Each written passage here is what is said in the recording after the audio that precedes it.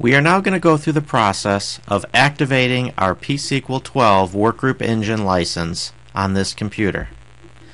The first thing we want to do is go to the PSQL License Administrator. The easiest way to find that is to press the Windows Start button, which brings us back to the Start menu on Windows 8, and then start typing in PSQL. At which point we'll have a list of all of the PSQL utilities. We select the PSQL License Administrator, and the License Administrator screen opens.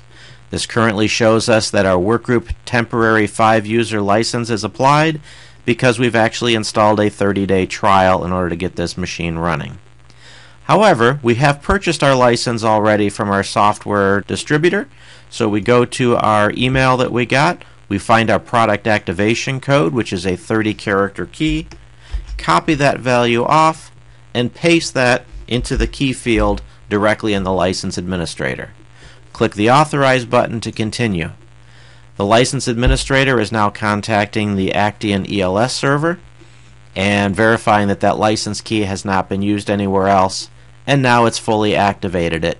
Tells us that we've activated with the current machine configuration and that we have 3 remaining authorizations for this product key. Click OK to dismiss, and the system is up and running and we are active with our permanent key. If we need to move a license to a different computer later on, the simple process is reversed. We go highlight the license key that we want to remove from this machine. We click the Deauthorize button. This again contacts the ELS server, verifies that that license is not in use, flags it as being unused on this particular computer, and says it's been successfully deauthorized. We can now put that license on a different computer if needed.